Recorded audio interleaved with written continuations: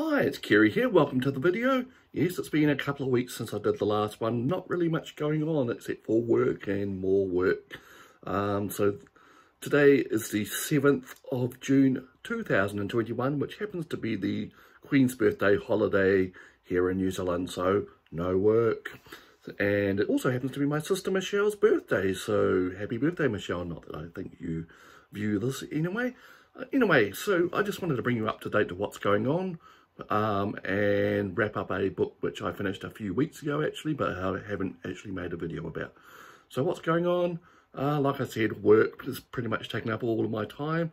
And when I do get free time to read, I'm trying to catch up in a losing battle to catch up with all the magazines and periodicals which come through.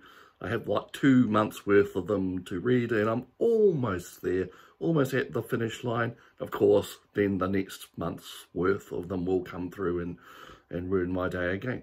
And in the meantime, I'm really finding it hard to find time to actually read a book. I started on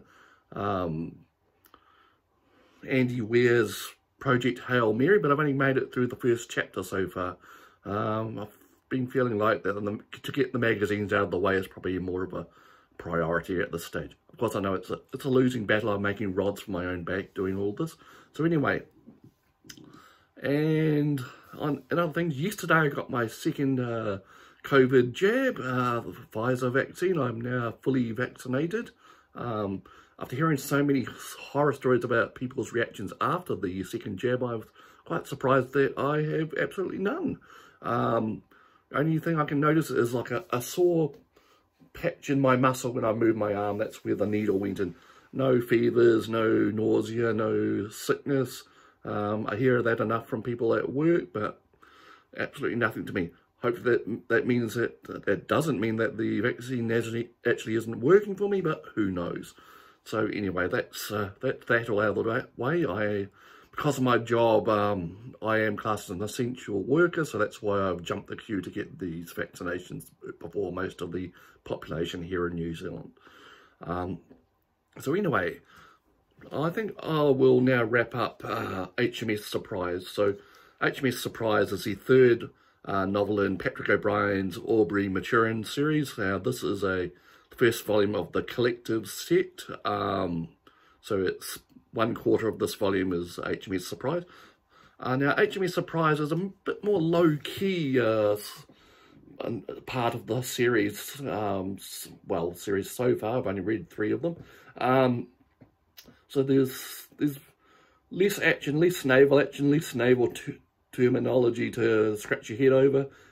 So basically, Maturin gets himself in trouble when someone blows his cover. Aubrey rescues him from French and Spanish prisoners. Then they get basically sent off on a mission to take a diplomat to Malaya. All sorts of things happen on the way, and they stop over in India. The Indian sojourn is really the heart of the novel. Most of the things happen, and that's quite a lot of character development this time round. We see the highs and lows of India in the early 19th century, all the poverty, all the wealth of the British there, and while there, Maturin pretty much falls head over heels again for Diana Villiers, the woman that he found himself in love with in the earlier books. Meanwhile, Aubrey is trying to stick to the job. He gets the ship refitted. They leave India after quite a long section of the book, get almost all the way to Malaya, when tragedy strikes again and they have to turn around and come back. And on the way back, they encounter the British East India Company ships heading back to England, and right on their tail is a French fleet. So then, in about the last quarter of the book, the naval action actually happens, and things happen after that. And I won't give away any spoilers, but there's some dramatic stuff involving Maturin, which almost ends badly for him. So anyway, on the whole, it's like I said, it's more of a character study this time around. The naval action's only like in the last quarter of the book, and I enjoyed it, but it's very slow. It's quite slow moving compared to the first 2, and the stuff in India is really the heart of the book. We're really getting to see into the hearts and minds of the main characters now. So, so I'm looking forward to the 4th volume, the Mauritius Command. Hopefully get round to reading it soon. I've got such a backlog of other books, of course.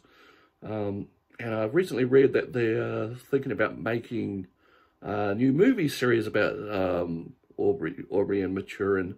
And they're thinking of starting from the beginning. So will I finish the books before the movies start coming out? Who knows? Anyway, so that's me all done. I'm sorry I haven't been keeping up with the regular videos. There's just not much going on, not much to talk about.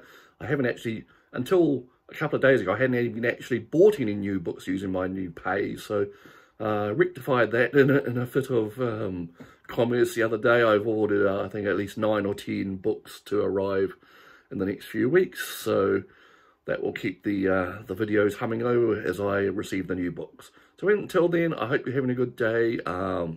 God save the Queen, because she gave us this public holiday, and we'll see you next time. Cheers.